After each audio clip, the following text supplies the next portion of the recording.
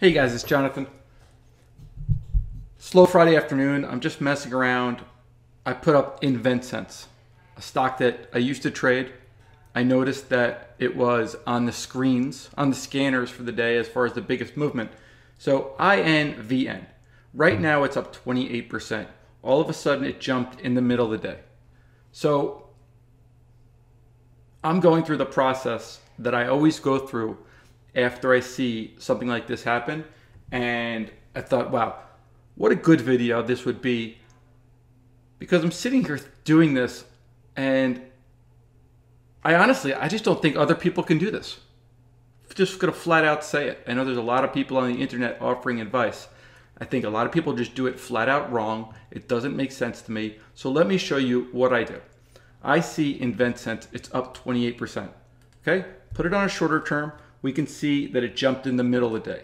So right away, it jumped in the middle of the day. There's news. This is not an earnings-based move. Okay? So the first thing that I do is I go to Twitter. Twitter is going to give me the real-time news feed. Search Twitter. I plug in INVN, because I'm going to use Twitter because I don't really care what all these guys are saying about it. I want to find the news. And so I'm going to use Twitter to get a link to whatever news that I want. But as you scroll down, here's the news. The reports that Japan's TDK Corp wants to acquire INVN. Okay? But if you keep scrolling down, all these hobbyists, let's say, all they're talking about, the hobbyists, the gurus, oh, I see resistance in INVN. I see support. Let me tell you something.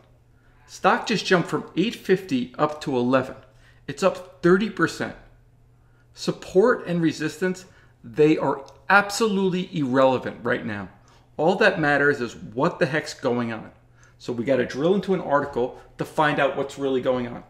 So let's do that. Let's go to a reputable news service. Okay, I'm on Reuters. They have an article about INVN.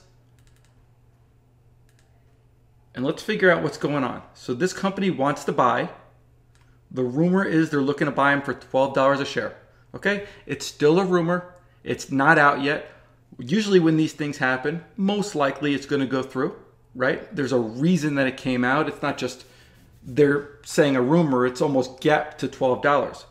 But now we want to look at why. Why are they buying INVN? Okay, yes, they are a supplier of Apple, one of thousands. But what they want, guys, is they want the technology. INVN designs gyroscopes. Okay, those gyroscopes for your smartphone, they calculate motion, enabling augmented reality, right? We know this is a hot space. We've talked about it before, longer term members with Pokemon Go and Nintendo. So where everybody messes up is everybody rushes to INVN, to trade the stock, to trade the options, to try to guess where it's going to go to try to guess where it's going to open on Monday. But that's wrong. That's not the place where we want to go. We want to go where everybody else is not going. So what I did, INVN designs gyroscopes. Let's start looking at the gyroscope market. After doing a little bit of research, I found out, which I just learned, we're not really looking for gyroscopes. We're looking for MEMS sensor. Okay? MEMS sensor. Some of you technologists out there know a whole bunch more than I do about this. I'm just learning as I'm going. But now, if I scroll down, in this article that I found just by Googling,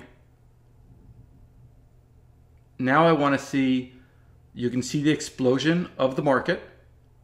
And now I want to see the biggest companies within this market. And if I scroll down here, we can see the top suppliers. Number 3 is INVN. So when you see a stock like this jump 30%, you don't want to go INVN. The news is out. Everybody's already going there. We want to be creative. Take a step back. Think about what other companies are going to be affected. STM Microelectronics, Knowles, Bosch, all of these. These are the companies that we want to be researching. So then I go through each one of these companies.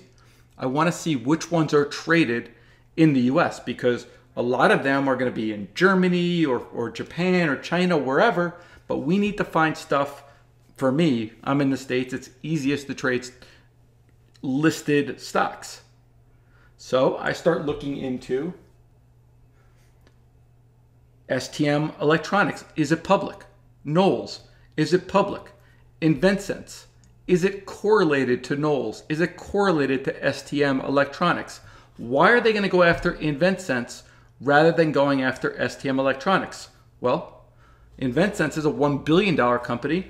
STM Electronics, I just found out, is a $9 billion company. Knowles, it turns out, is a $1 billion company. Both of these are actively traded. So now we want to go look at STM Electronics. I always go to Google Finance. You can go anywhere for this kind of information because I always want to see the market cap. Because I know a $50 billion market cap company is not getting bought out. Okay? It's probably just one of the many things that they do. STM, this is the ADR. It's got a market cap of 9.9 billion. Pretty juicy. What about Knowles, which is going to be KN? Be careful, there's two KNs, which tricked me a little bit. Knowles Corp, market cap of 1.56. It's the same thing as INVN. If I go look at INVN, up 28%, market cap is $1 billion. Okay. Where we want to be looking, INVN, if it gets bought at 12, that's great. If it doesn't, it's going to go right back down to 8, and the rumor is just going to be a rumor, right? So risk reward, that doesn't make a whole bunch of sense to me. But by finding out what gets pushed and pulled, right? Every single person on Twitter, on StockTwits, if you scroll down, they're all talking about, their prediction of what the price action is going to do. Is it going to break out? That's nonsense, guys. Absolute nonsense. We want to be looking not at INVN. We want to be looking at the two competitors in the space. So let me go to a chart. Now I got you all on a chart, and I just overlap them. Put them on percentage basis because I want to confirm that they're correlated. I want to make sure that KN, Knowles, is really the Knowles that I'm looking at, right? Because if it's not correlated at all, if the charts look completely different, it's going to be a red flag. I'm going to go back and do my research, okay? So STM has been the strongest of the bunch. But again, $9 billion market cap. The orange is going to be INVN. You can see it was inexpensive relative to Knowles, at least going back on a weekly chart, and this is the big jump. But maybe there's a reason that Knowles was more expensive. Also, Knowles doesn't have a cap, right? And by that I mean it doesn't have a ceiling. So INVN, INVN, it very well might have a ceiling of $12 that it can never go any higher because it's going to get acquired and then it's going to fall into the acquiring company. But this is the kind of research that we want to do. And this is the real benefit to having somebody like me on your side who's constantly looking for different trades, but we're looking at them for a very, very specific reason. So I was just doing this and I was going through Twitter and listening to all the comments and a whole bunch of these gurus on there talking about support and resistance. And I'm just shaking my head thinking, you know what? We got to get this message out. Because doesn't this make more sense? Can't you step back and say, you know what? If everybody's running to INVN because it's up 30%, they're all late to the party. They're all trying to buy it at 1060 and sell it at 1070. Okay? No, thank you. That's not the risk reward that I want.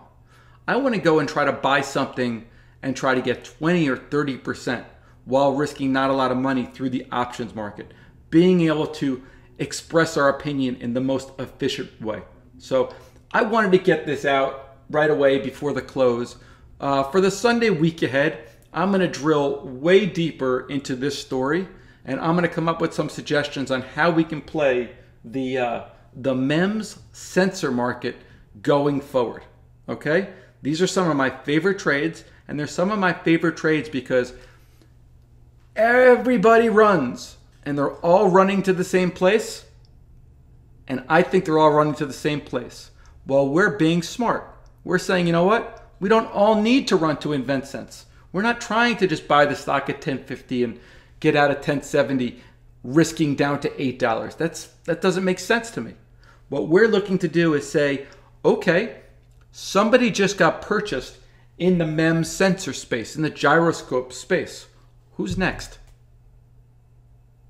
Because what's going to happen is once INVN gets bought out, all those people on Twitter are going to start looking at, okay, who's next? And then they're going to finally find Knowles, and they're going to finally find STM. Okay? Knowles is up 13 cents today. STM is down a little bit today. That just shows how nobody's looking at the biggest competitor of a rumor that's throwing a stock up 30%. Once it becomes news, INVN is up 50% because it's going to go right to $12, the cash buyout price. Okay? Hope this helps. What I wanted to show is the process that I was going through as I was sitting here doing the research. So Sunday night, I'll expand on this further. I'll tell you exactly what I'm looking at, exactly what options we're going to be looking at. Let's try to make some money, guys. Hope you liked it. I think it was a pretty fun video. Thanks, guys.